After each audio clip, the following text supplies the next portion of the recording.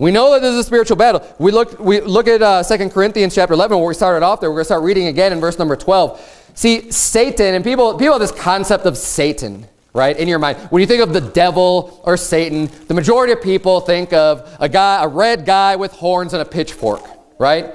Or they'll think of, you know, Satanists. They'll think of Anton LaVey maybe. They'll think of like, you know, that is Satan. And you know what? It is, right, to an extent. Not the guy with the horns and the pitchfork. That's not Satan. That's just completely unscriptural view. That's just what the world comes up with. But Anton LaVey, is he a Satanist? Yeah. But that's not the way that Satan is going to really come forward with his attacks. It's one way, but that's not going to be the most effective for him, right? Not many people will buy into and subscribe his do as thou wilt philosophy of just everything goes and just go full-fledged into his satanic Bible and doctrines. Satan's a lot more subtle than that. And we get a glimpse of this here in 2 Corinthians 11. We're going to start reading in verse number 12. But what I do, that I will do, that I may cut off occasion from them which desire occasion, that wherein they glory, they may be found even as we. For such are false apostles, deceitful workers, transforming themselves into the apostles of Christ. And no marvel, for Satan himself is transformed into an angel of light. Therefore it is no great thing if his ministers also be transformed as the ministers of righteousness, whose end shall be according to their works. So the Bible tells us here that Satan himself is transformed into this angel of light.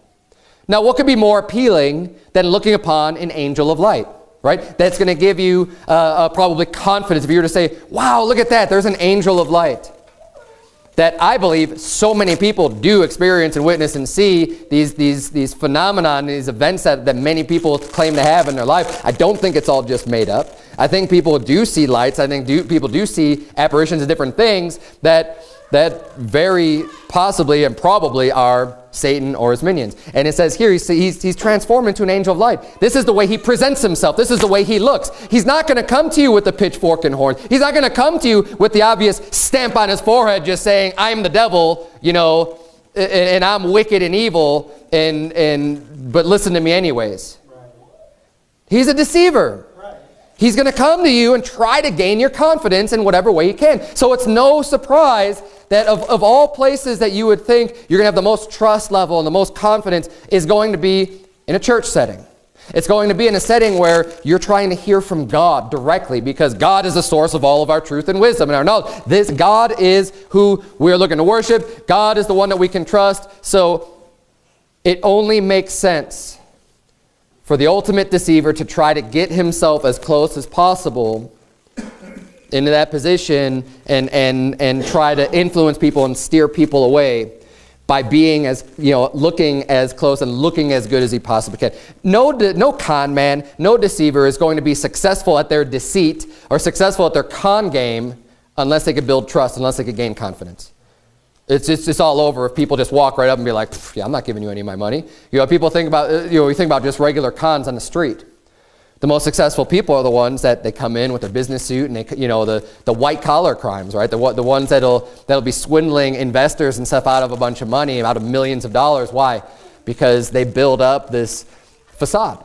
They build up a fake history. They build usually a fake name. They build a fake enterprise. They build all of this stuff as a big show, and they present this evidence and you know, supposed evidence, not real. It's all phony. It's all fake. It's all a big lie. It's just a big scam, but it's all designed to make themselves look really good and credible in order to gain confidence. And Satan is no different. And the biggest trick that Satan has is his subtlety and being able to influence people on a mass scale, especially these days. And we're living in a time right now that is relatively unique, in the sense that communication technology has developed so quickly. So there's always been people who have controlled information, right? We know in the Dark Ages, we know throughout history when media has been harder to come by, whether it be paper, whether it be ink, whether, whatever the resources are in being able to relay information to people. Anytime you have someone in control of that information, you've got a problem. When there's just one or two people or something in control of that, and you're going to be receiving what they want you to know.